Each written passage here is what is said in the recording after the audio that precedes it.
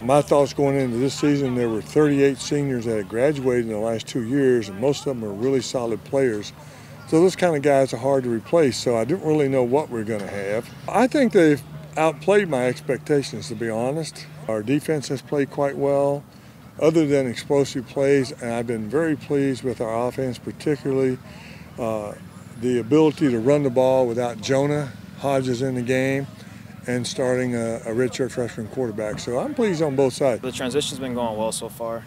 It's my first year playing offense in college, and you know, coming into it, I didn't think I was going to do too well because I never played offense in college, but as you can see, it's been pretty well, and I've been having some great results. A lot of it has to do with the offensive line up front and the quarterback getting me the ball.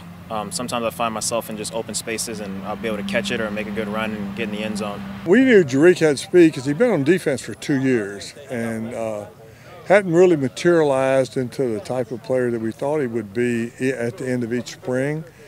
Offense said, let us have him because he was a good high school running back, and we felt we needed more depth there.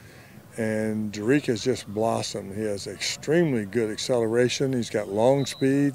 He's a tough kid, enjoys it, and he comes to play every week.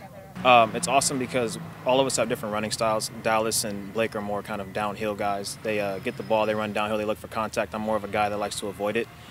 So it's been awesome because teams have to account for my speed and their ability to run over tacklers and gain hard yards. And I'm a different kind of runner, so it's kind of the best of all worlds, basically. You get power, you get speed, and you got to account for all that on defense. Well, there are multiple offense, use a lot of personnel groups, run a lot of different type offenses. They are an option team.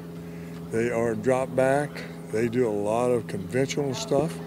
On defense, they blitz from everywhere but the locker room. They are all over the place.